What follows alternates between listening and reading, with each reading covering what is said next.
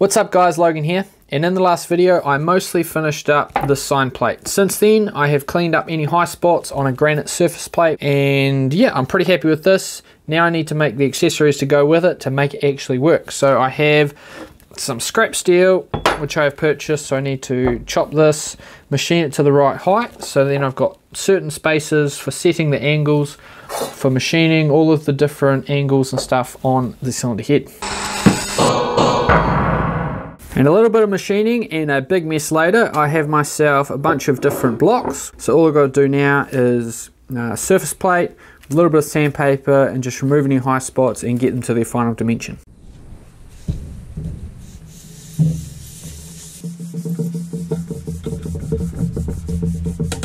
Would you stop that? That should be good enough for now, and yeah, with all of them stacked like this, that gives me the 45 degrees I want for the intake surface. So now I need to get the cylinder head to bolt to this. Now it is not as simple as it should be, because there's one thing I need to change, and I've already figured out that the head bolts have not shrunk quite how I thought they were going to, so they're not exactly lined up with where they should be on here. So this is actually perfectly where they should be in relation to the original cylinder head. These are not quite, so it's another thing I have to alter on the CAD.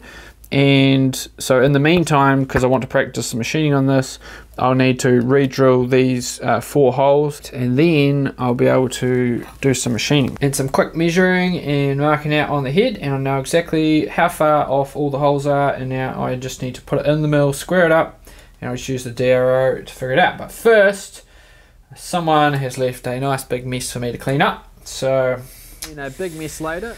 Past Logan making it difficult for future Logan once again.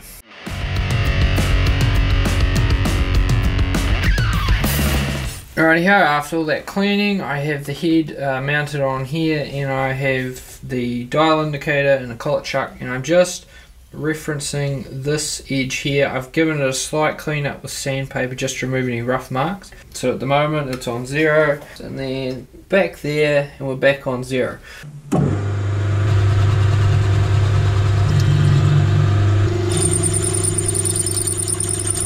Well, that didn't quite go according to plan.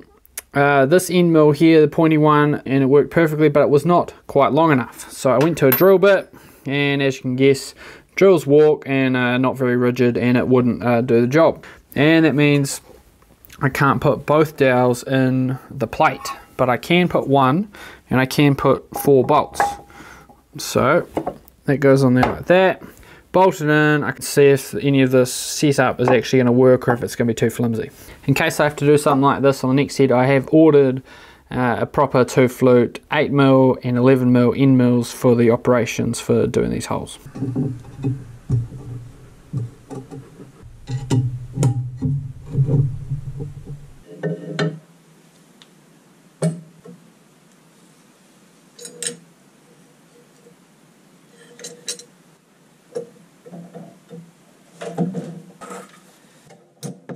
I don't know if this would be...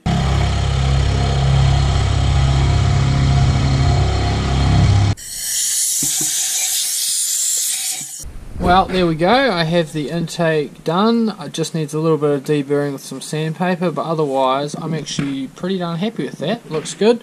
The fixture actually felt really rigid. Like, I was taking thin cuts, but that didn't take me long. I maybe spent 15 minutes once everything was set up. Alright, so I just whipped up myself this bracket here, which I should be able to bolt to the plate, dial it in, make sure it's square, and then I should be able to back this up against it, and then I should be able to set my angles and know that this plate is true and it's not out of whack. Now I've got this all clamped down, and I'm super happy with how rigid it is, and now I'm pretty darn confident this is running parallel to the bed, which it should be. I have my new boring head in the milling machine. It is Vertex, made in Taiwan. They're good quality tools that are actually somewhat affordable. Now I have this cheap boring bar with a carbide insert that's uncoated, and that is going to go in here like so. But as you can see, it is hella long, and I have learned recently with all this machining and stuff that steel is actually more flexible than I thought it was. So what I'm going to do is I'm going to make this a little bit shorter just to remove some of the deflection, because I know this is going to want to bend.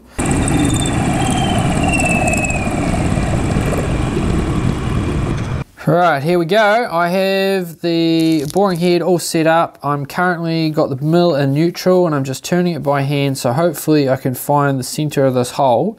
And I'm just incrementally adjusting things till it just touches, and then hopefully that's pretty much the center of the hole. I think a coaxial indicator is probably the way to go. I don't have one of them at the moment.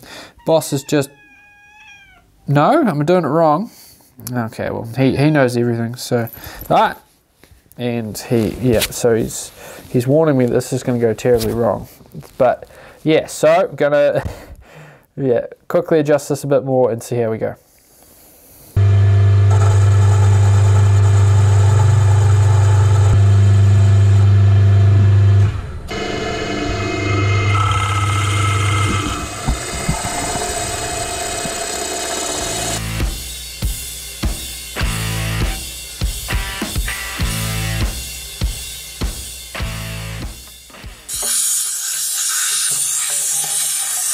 There we go, a few passes later, the bore is actually looking pretty spiffy. I'm pretty happy with it, and I have an R6 bucket here which I just got off a friend yesterday, and there's a nice tight fit in there. I'll need a magnet to grab that out now. So I will, now I just sort of guessed this, but I am going to do it properly. So I have a micrometer, and hopefully by the end of today I have some telescopic gauges, and then I'll be able to measure the size of an R6 cylinder head. So I have 2 of them on the bench here, and I'll be able to measure the exact dimensions of where the buckets run in that head, and then make sure that when I machine this using my boring head, I get it to the exact same spec. Rightio, so I have an R6 head here, and as you can see, it has had a pretty bad time at the racetrack. So the next step is I am going to be taking a few of the guides out of this and doing some measurements, figure out what sort of tooling I need so I can install the R6 guides in my head over here. So I'm going to need a special size drill and a reamer, I take it, to get it to the press fit or the heat shrink fit that will be in the cylinder head when it's done. So to get these guides out, I think I'm going to need to make a tool, so I get to use my new lathe again.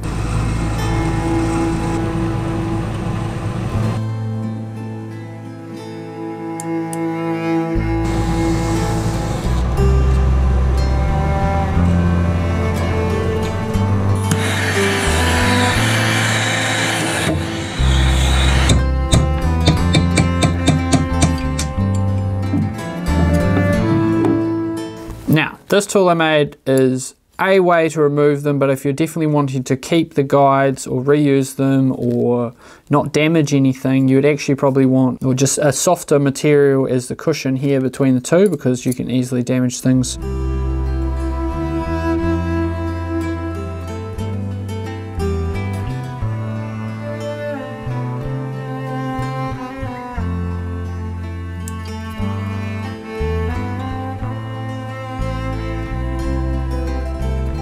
I'm wondering if these valve seats are going to be very hard to get out, just so I can sort of measure and see what sort of size they are, but I don't think it'll matter too much because I'm probably going to have to make my own or get someone to make them, but I'm going to try to do it myself. So I'm going to see if these will come out with a little bit of persuasion. And a little bit of heat should be able to hopefully get these out.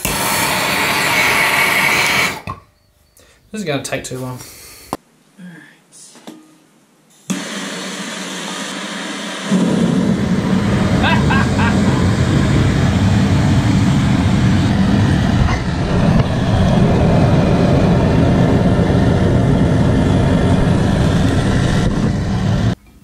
I think these are going to be too tight to get out without damaging them.